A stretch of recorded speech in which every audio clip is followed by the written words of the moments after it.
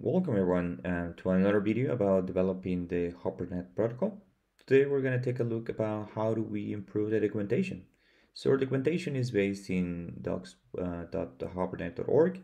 In general, we provide much of the context about the project, what Hopper is about, how to run some nodes, what to do with it, how to fund some of the nodes, and this is all maintained within our HOPR repository, right? So in case let's say you find something that maybe you don't want to, there's an error in documentation, or you think that there are some ways that we can improve that. Today we're going to take a look about how to first find issues related to the documentation, and second, how do we actually solve them within the Hopper net repository. So first things first, if there's any issue about the documentation, we probably have it labeled with the documentation label. So within the HOPRnet protocol, you can find there's some labels that are prefixed with a P. That P refers to a package. And if you click on them, you will see that there's some particular documentation issues that might be pending, right? So some of them are generated or automatically generating, or API, maybe a change log, hosted documentation ourselves. But let's say there's something that is particularly delivered in a close milestone that we need to do, right? So in this case, we can click on this one and say, okay, there's some improvements on the existing documentation based on a UX interview that we did. Here we showcase what needs to be done in this particular issue. So we'll get started and take a look about how to do that. As we have done in some examples in the past, we can click our little use GitHub as part of our connection process that allows you to bootstrap to a working instance. So in this case, if you don't have a working development environment that it's not ready for development, you can just use it and develop directly into the browser. So we're going to walk through on how to run the documentation, particularly from the very beginning to actually getting a PR up and running, right? So you will see that as we have seen in some examples in the past, the moment you kickstart the Git container, it will automatically already install some of the already pre-existing packages just to make sure that all your dependencies are installed in your container. This is something you need to do every time, because unless you have already a working station, and you need some particular dependencies to get the project up and running, right? So the best thing you can just do here right now is just take a look and wait. The documentation, as I mentioned there, our project is divided by packages. So if you go here into the packages, you will see all the particular components that make the HOPR project. But for docs, we actually have a specific area that is called just docs and HOPR documentation. So we have a README over there that probably just provides you some very basic instructions on how to build the project locally.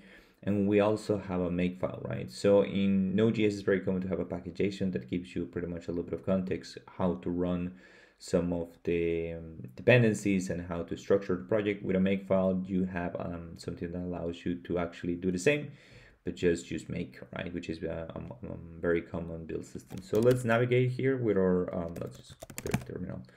Let's navigate here directly into our docs, into the docs folder, and let's just run a makefile, right? So we're going to be needing some dependencies that are probably in Python, but just for the sake of seeing what some errors might come up, let's just do and run directly make live HTML, right?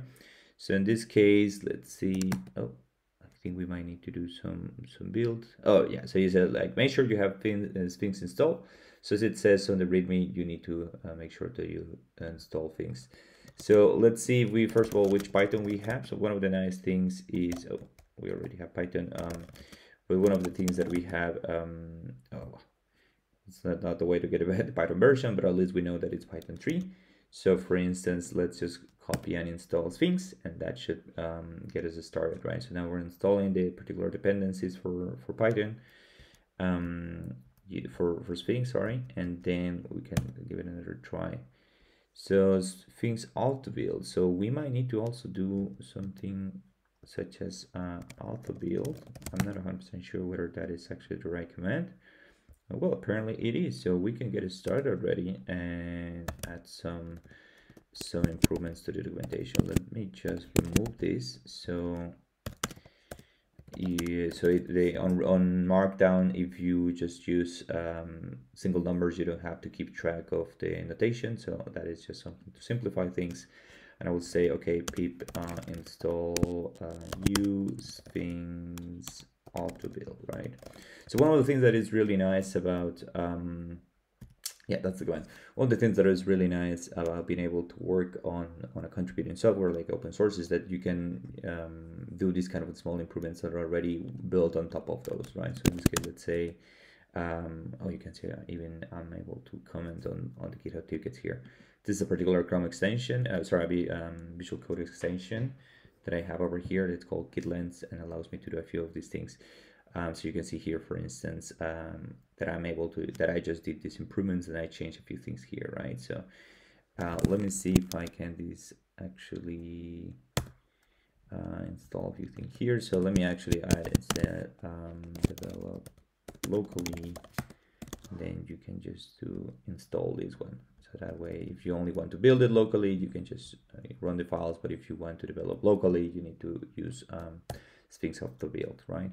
So now let's take a look at the Git interface. So you can already see that there's a few changes here. It provides a really nice diff interface for me to actually work on that to showcase what are the differences. Now I'm not very much of a UI guy, to be honest. So I'm more of like a terminal person, so I can see what all the changes are here as well, my terminal. So I'm just gonna do briefly check which branch I am. So this is already tackling some of the things here. So I'm just gonna do commit.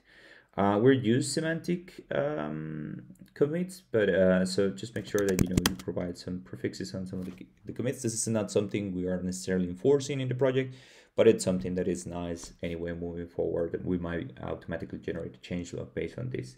So in this case, this is just something completely on the docs, and I said added instructions on how to auto build docs, pretty much. Yeah, that's it. It's also important. Actually, this is an example of a bad commit, because it doesn't, like, I already know what you're doing, but the important part is why we're doing it, right? So in this case, let's say why we're doing this is like included auto build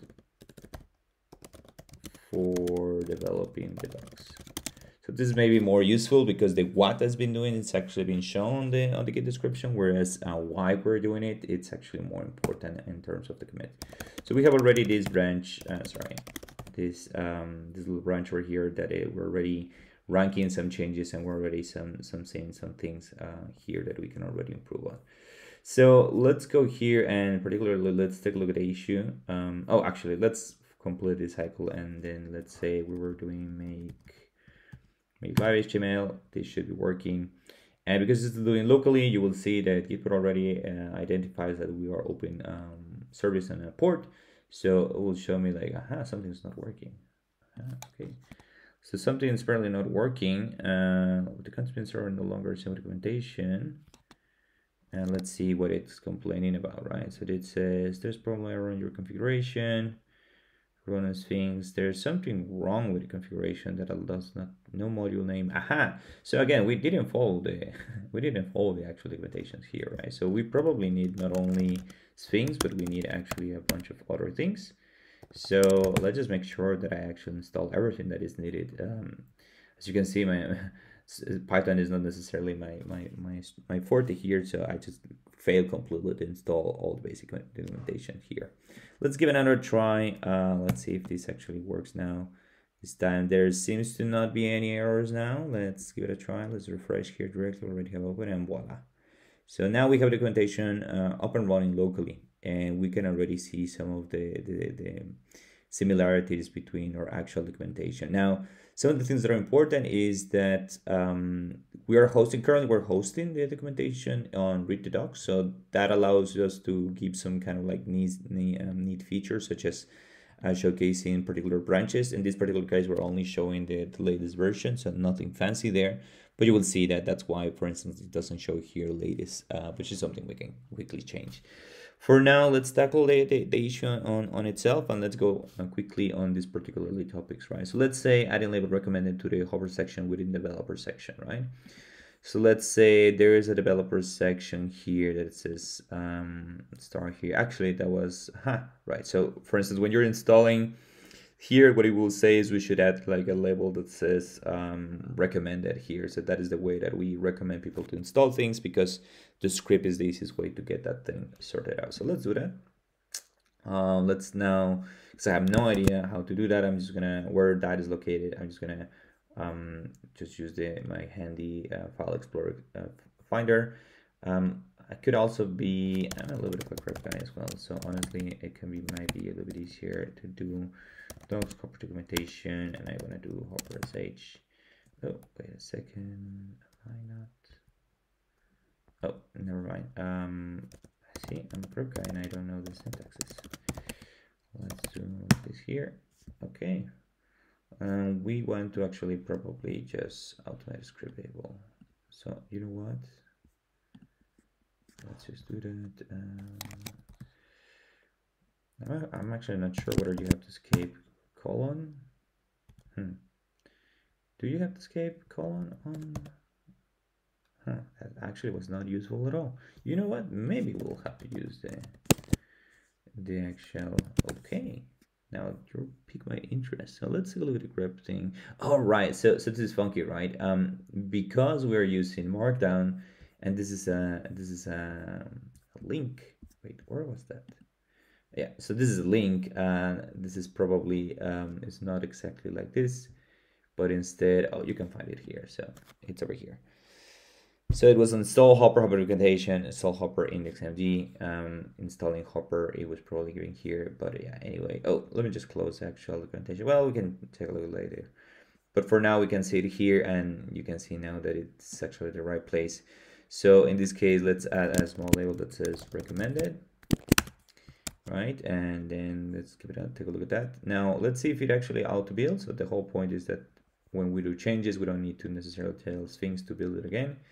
Let's look at this. I actually don't know where it should refresh it automatically, but I guess it didn't. So you can see now this changes. Now that doesn't look necessarily strong enough. So luckily we're using Markdown, so we can, let's say, add some styling here, and that should be pretty much it. Yeah, it is actually automatically building. I don't know why why I didn't at the very beginning. I guess it just takes a little bit of time to refresh some things. But yeah, I think. Yeah, there you go. So that looks a little bit better. That's pretty much exactly it. So again, let's just try and be very, very granular with our particular commits. So let's say in this case, again, let's do docs. It probably will be useful to say if we have multiple issues to tag the issue. So we can say something like fixes 8. But yeah, it doesn't fix the entire thing, but I can just link it anyway on the Git commit just to have a little bit of track on that, what I'm particularly trying to do here. So in this case, we're adding making sure people use HOPR sh over other install methods. So yeah, again, why we're doing this thing, and then we can already actually just push this branch. So let's just push this branch already. You will see that Git is actually handing out that they give me a click already, a link to actually create a pull request directly from either VS Code within here, or if I wanted to actually create it within GitHub, I can just continue and use the GitHub interface. I'm more familiar with GitHub, so I'm just going to go ahead and do it. But if you are like to live within the world of VS Code within here, it's perfectly fine. So let's do that here. I'm just going to do and say, okay, improvements on documentation, and I will say fixes 145. Just make sure that is the right one. Now this of course is not ready, so it will be good to create it as a draft pull request. And the issue and the reason why this is useful to create it like this is because that way my team can already see what I'm currently working on, right? So it's nobody's going to merge it, and everybody knows that or understand that this is actually something that I'm doing as a work in progress. But yeah, that's pretty much it. That's how you can start locally and slowly chipping out the documentation. For the time being, I'm gonna leave that here so the video is not too long. But yeah, that's pretty much the way you do it. You can have this previewed locally. You can run this locally on your own computer, and you know, whenever that is merged, it will actually create it will be pushed here on our latest documentation. So this is actually a match on the master branch. So any changes that we do directly here on the master branch are going to be pushed directly here, which is fine for the time being, but ideally we will split in the future, maybe future versions, or provide maybe a development preview version when on a particular PR. That is something maybe we'll have to do later. But for the time being, this is more than enough for just doing some basic interaction. Anyway, I hope you enjoyed the video. I hope you learned a little bit about our documentation and how to improve it. And please, if you find some issues or yourself found some issues with the documentation, please report it. And if you think you can just fix it yourself, run it locally, follow these steps, and then you can just create a PR and yeah, start contributing to the project. Thank you very much.